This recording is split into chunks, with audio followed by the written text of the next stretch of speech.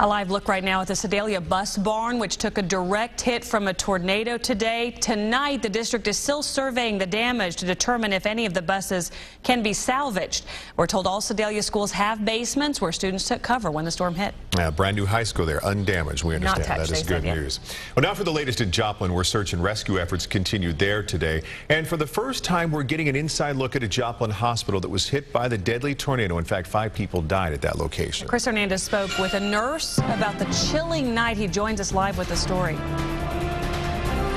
Well, for 2 days now, our satellite truck has been parked right next to this white pickup. It's across the street from the hospital that was destroyed. But this story is not so much about the truck. It's about the woman who was driving it.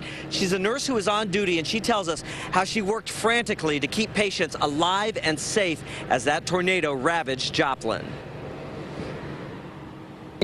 Her truck landed across the street from the hospital.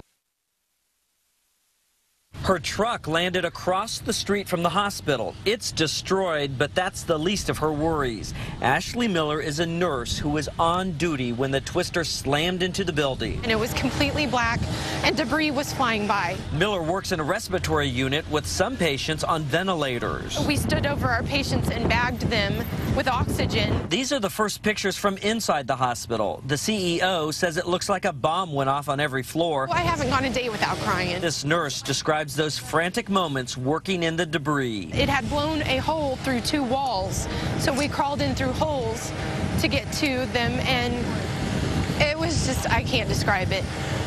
It's like, it was worse than what you see in movies. She was on the 7th floor where the staff stayed with no thought of trying to go to a basement. We can't abandon our patients.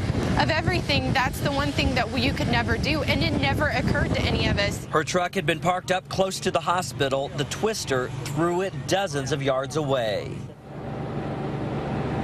We are now told that 183 patients were inside the hospital when that storm hit, plus an unknown number of visitors and staff members and employees. And again, hospital officials tonight confirming that 5 patients were killed inside that hospital when the storm hit.